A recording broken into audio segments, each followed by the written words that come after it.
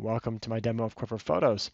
Quiver Photos exists because there are some issues using Google Takeout. Not everybody is technical enough to figure it out.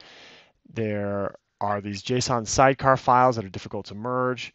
If you don't know how to run these scripts off of GitHub, it's just not going to work for you. Also, sometimes Google Takeout will drop these sidecar files. They won't exist. You won't be able to get the data. I have a library, a personal library of about 15,000 photos. I lost data on about 3,000 of those photos. Really frustrating. Searched high and low. If you can't get the data out of Google Takeout, the only other way to do it is through the API. Therefore, Quiver Photos, this is why I'm working on this project. So let's look at it. We've got a quick rundown. We even have a guide on how to use Google Takeout. So if you want to give that a shot, give it a shot. I definitely did and have a couple of times, and we'll continue to work with it, trying to make it work better. But until that day, you can log in here, okay? And we can go to our connected libraries. There we go. I've got multiple libraries. You can add a library. So let's see what happens here. I'd like to add my test library. Now here we go. We've got to work through some of these scare warnings, but here we are. I can pick a library.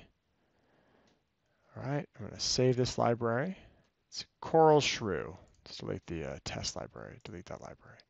Okay, so it pulls up just some images to show a preview.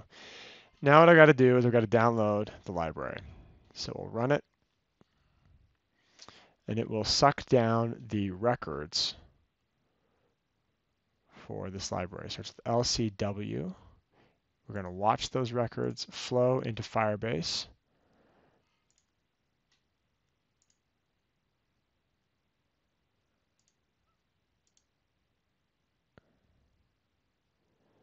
LCW, there we go. All right, so we can see the import going. We've got 655 records. Great. Okay, that's complete. You can see what these records look like. They're literally just copies of the media items coming straight out of the Google Photos API. So we've got access to those right there. Cool.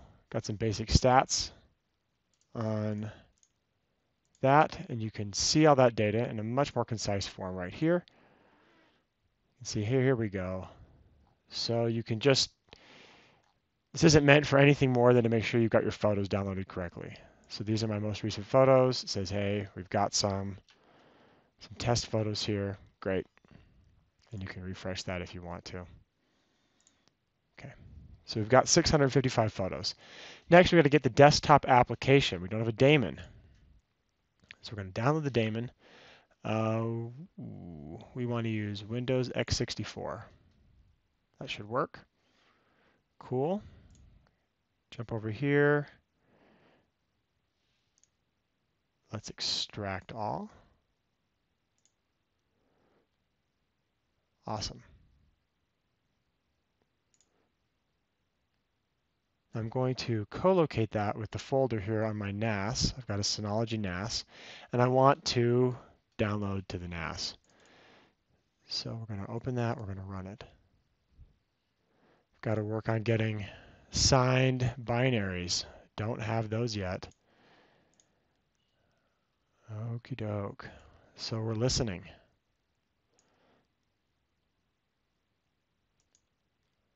Okay, there we are. Listening on port 8654. And lo and behold, can we connect? We can connect. Can we ping? We can ping. We can pong. We're good. Let's clear those messages. Now, got to pick a folder. Where do we want to work from? We want to work from, hey, let's go back up one. Let's go back up another. Let's go back down to small test. There we like it. We like small test. That's our directory of choice. Okay, let's try to import these, see how they go. Oh, man. So right now it's streaming those 655 records across. You can see them importing here into, there we go, we got 655 there.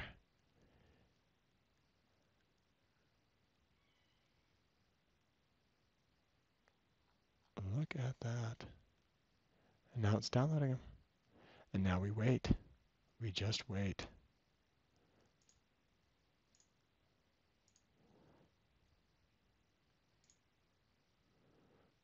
It's going to be a bit. Let's not hang around and watch this all go down, but eventually we get all our files. You can see them accumulating here in the file system. They downloaded this downloading folder, and then they land right here. So you can see they're starting to land. We can actually open up. Okay, here we are. Now we can see this when we've got EXIF tool. We can